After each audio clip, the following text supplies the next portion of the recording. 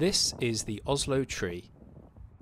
The year-round modern art installation adds a touch of interest to an otherwise commercial and industrial neighbourhood of the Oslo waterfront. Located behind the Waterfront development, the Oslo tree is a statement art project for the redevelopment of the Filipstad area. It is the centrepiece of Trettenparken, an urban park that I'm sure is great in the summer, although as you can see I visited in the cold of the winter.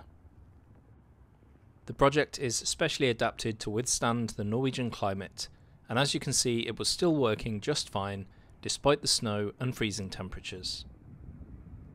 Standing 14 metres high and 14 metres wide, the tree has 150,000 LED lights, which are dimmed at night, so the best time to appreciate the artwork is in the early evening, by which time the sun has long since set on the Norwegian capital. Thanks for watching.